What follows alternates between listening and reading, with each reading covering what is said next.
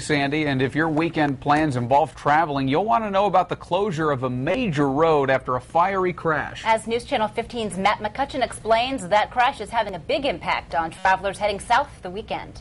Well, Mark and Heather, this is a look at that fiery crash yesterday afternoon on the northeast side of Indianapolis, right near the 465-69 interchange.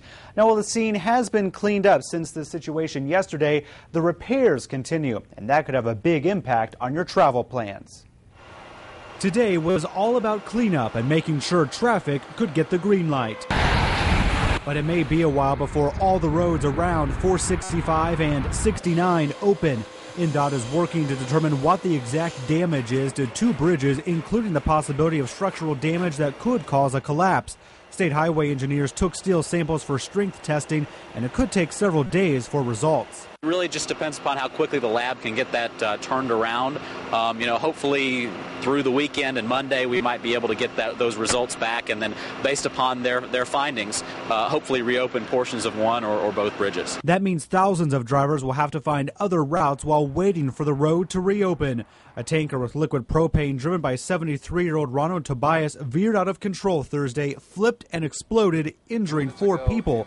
He escaped with only minor injuries, while the massive fire damaged an overpass, other vehicles, and even a roadside billboard and communications equipment.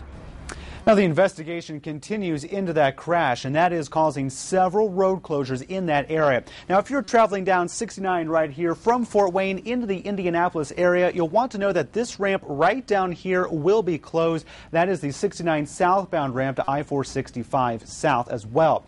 Also, this ramp right here, which you'll notice while you're on 69 that will route you to 465, that is also closed. So this ramp right in through here will also be closed if your plans include going to Indianapolis this weekend. Your best bet will simply be to take 69 as it continues into Benford Boulevard and take that into downtown Indianapolis.